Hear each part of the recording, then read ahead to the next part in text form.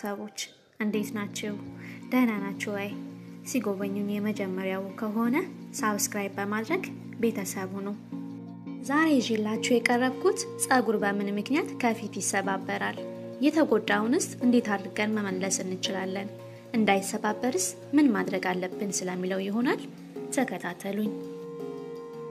በተፈጥሮ ጸጉር ማደግ አያቆምም። ነገር ግን በተገቢው መንገድ ካልተያዘ ስለሚሰባበር ባዶ ይሆናል። ከዚህ በታች በተዘረዘሩትና በተለያዩ ምክንያቶች ጸጉር ይሰባበራል።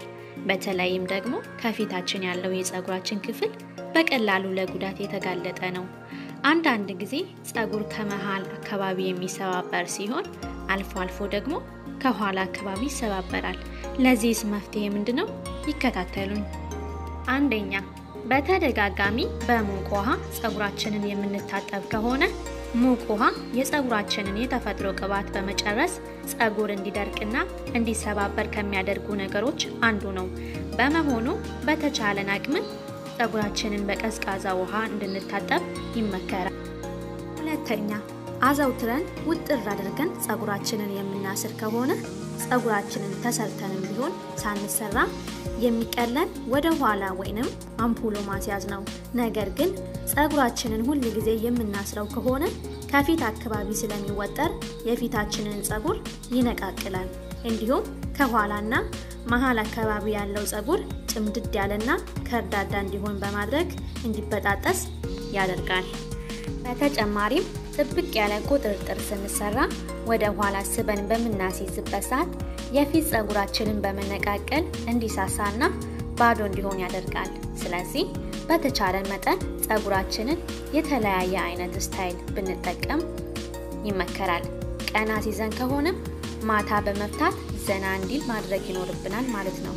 በቤት ውስጥ ስራ ላይ በምንሆንበት ጊዜ ላላ አድርገን ሳናጠብቀው ብናስረው የተሻለ ነው። ሶስተኛ፣ ለብዙ ጊዜ ሻሽ የምናስር ከሆነ ሻሽ የፊት ጸጉርን ከሚጨርሰው አንዱና ዋነኛው ነገር ነው። ግንባራችን አካባቢ ሻሽ ስለሚለጠፍ አየሩ በተገቢው መንገድ እንዳይወጣና እንዳይገባ በማድረግ ሙቀትና ላብ እንዲፈጠር ያደርጋል። አስተውለው ከሆነ በሚያልበን ወቅት ጸጉራችንን እናካለን። ይህም በላብ የራሰውን የፊታችንን ጸጉር በቀላሉ እንዲነቃቀል ያደርጋል። በመሆኑም በተቻለን መጠን ሻሽ ባናስር ይመረጣል። የግድ ማሰር ካለብንና በመኝታ ወቅት ወንፊት ከሆነ ጨርቅ የተሰሩ ሻሾችን ብንጠቀም የፊት ጸጉራችንን በሻሽ በማሰር አማካኝነት የሚመጣ የጸጉር መነቃቀልን እንከላከላለን።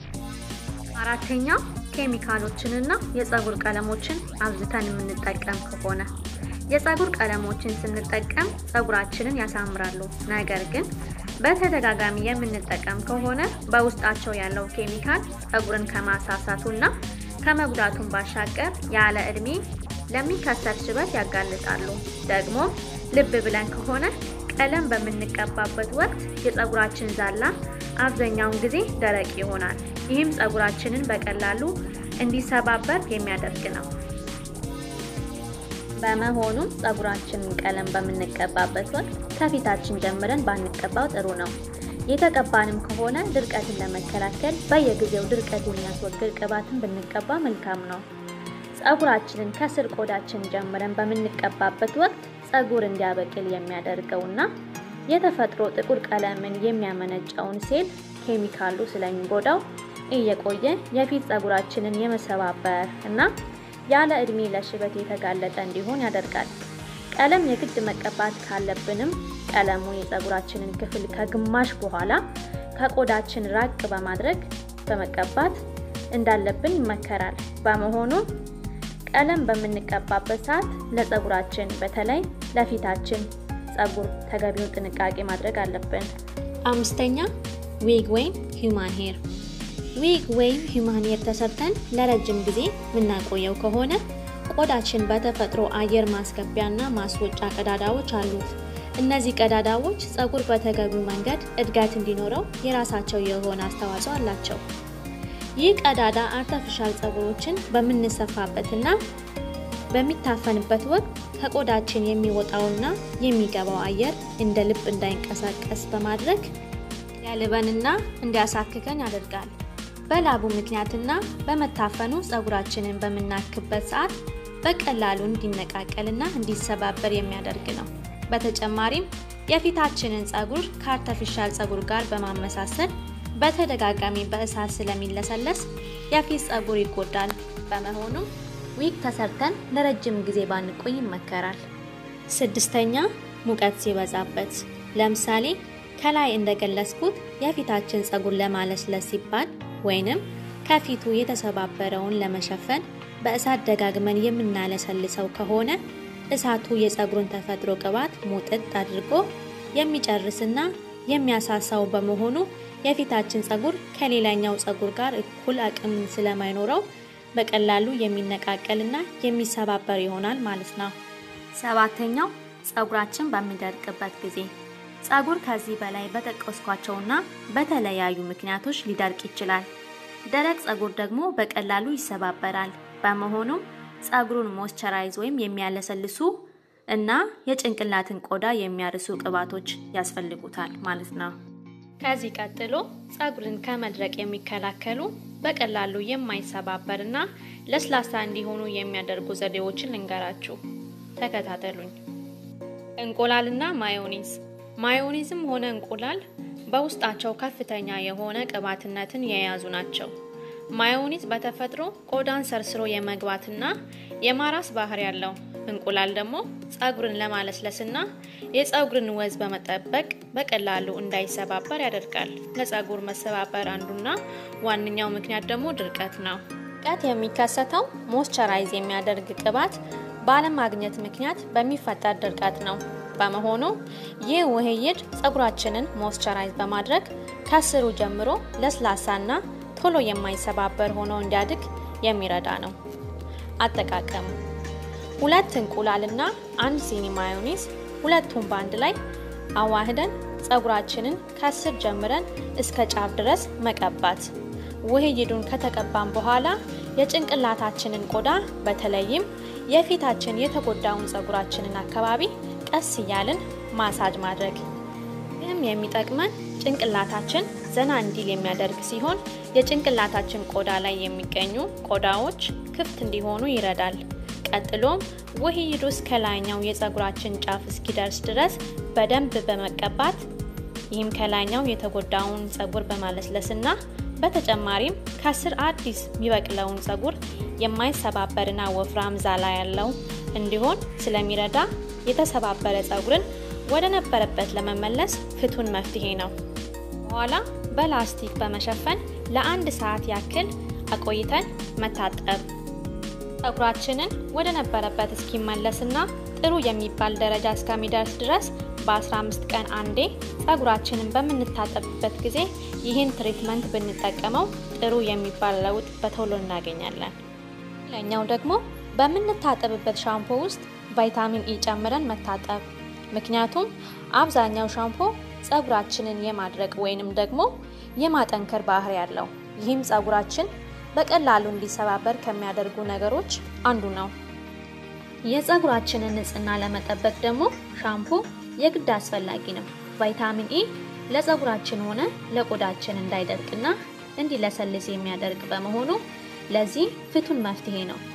ለአንድ ጊዜ መታጠቢያ የሚሆነን ሻምፖ በመቀነስ 1 ቫይታሚን ኢ ፍሬውን ከፍተን ውስጡ ጨምረን መቀላቀል ወይም ደግሞ ፈሳሹን ጠርሙስ ካገኘን 1 የሻይ ማንኪያ ሻምፖ ውስጥ መቀላቀል። ከዚያም ሁሉ ጊዜ እንደምንታጠበው መታጠብ። ይህም በሻምፖ ከሚመጣ ድርቀት ስለሚከላከል የጸጉር መሰባበር በማስቀረት ጸጉርን ንጹህና ወዛም እንዲሆን ያደርጋል። እንዲሁም ቫይታሚን ኢ የጸጉር እድገትን የሚያፋጥን በመሆኑ ከፊት ያለውን የተጎዳውን ጸጉር በአጭር ጊዜ ጥሩ የሚባል ለውጥ እንዲያገኝ ያደርጋል። ሌላኛው ደግሞ የሞይስቸር ትሪትመንት። ቀድሜ እንደነገርኳችሁ ጸጉርን የሚሰባብረው ድርቀት ነው። ስለዚህ የወይራ ዘይት፣ የግሎ ዘይት፣ የኮኮናት ዘይት፣ የአልመንድ ዘይት እነዚህ አይነት ዘይቶች ለጸጉር አስፈላጊ ከሆኑ ምግቦች ውስጥ ናቸው። ስለዚህ ለብ አድርገን በመንቀባቸው ወቅት ቆዳችንን በቀላሉ ሰርስሮ በመግባት ጸጉራችንን ከስር እንዲጠነክር ያደርጋል። ይህም የሚጠቅመን ጸጉራችንን ሞይስቸራይዝ በማድረግ ለስላሳ እንዲሆንና በቀላሉ እንዳይሰባበር ይረዳል። በተጨማሪም የፀጉርን ቆዳ ስር ስለሚያርስ ከፊት የተጎዳና የሚነቃቀል ፀጉር ወዲያውኑ እንዲያድግ ያደርጋል። አጠቃቀሙ ከላይ ከጠቀስኳቸው ዘይቶች አንዱን ወይንም ደግሞ ሁለቱን መርጠን ለብ ማድረግ መጋል የለበትም። የፀጉራችንን የውስጠኛውን ክፍል ቆዳችንን ከፊት ጀምረን በመቀባት ማዳረስ ከዚያም በእጃችን የተጎዳውን የፀጉራችንን አካባቢዎች የፊታችንንም ፀጉር ቀስ እያልን ማሳጅ ማድረግ ይህም የሚጠቅመን የፀጉራችንን አካባቢ ያሉ ሴሎችን ዘና እንዲሉና እንዲፍታቱ የሚያደርግ ነው። በመሆኑ ፀጉር በተገቢ መንገድ እንዲያድግና ጤናማ ፀጉር እንዲኖረን በማድረግና አዲስ የሚበቅሉ ፀጉሮችን ዛላቸውን በማወፈር የፊታችን ፀጉር እንዲያድግ ፍቱን መፍትሄ ነው። ማሳጅ ካደረግን በኋላ በፕላስቲክ መሸፈን ለአንድ ሰዓት ያህል አቆይተን መታጠብ። ይህም ላስቲክ መታሰሩ ስቲም እንዲሆን ያደርገዋል። በተጨማሪም ወደ ፀጉር በደንብ እንዲገባ ዘይቱን ስለሚያደርገው ላስቲክ ማሰሩ በጣም ጠቃሚ ነገር ነው። በተጨማሪም ለብ ባለ ዘይት ውስጥ ቪታሚን ኢ ብንጨምርበት ለፀጉር ጥንካሬ በመስጠት በቀላሉ እንዳይሰባበር ይረዳል። ይህ ትሪትመንት ፀጉራችንን ከመታጠባችን ከአንድ ሰዓት በፊት ተቀብተን ብንታጠበው ይመከራል። ቢያንስ በ15 ቀን አንዴ ፀጉራችንን በምንታጠብበት ጊዜ ብንጠቀመው መልካም ነው። በነገራችን ላይ ማታ ከመተኛታችን በፊት ፀጉራችንን ማበጠር ፀጉር እንዳይበጣጠስና ጤናማ ሆኖ እንዲያድግ ያደርጋል። ማታ ከመተኛታችን በፊት ፀጉራችንን ሰፋ ባለ ማበጠሪያ ከስር ጀምሮ በማበጠር ዘና እንዲል ማድረግ ፀጉራችንን ጤናማ ሆኖ እንዲያድግ ያደርጋል። ምክሬን ተጠቀሙበት። ስለተከታተላችሁኝ አመሰግናለሁ። በሚቀጥለው ቪዲዮ እስከምንገናኝ ድረስ ቸር ሰንብቱ።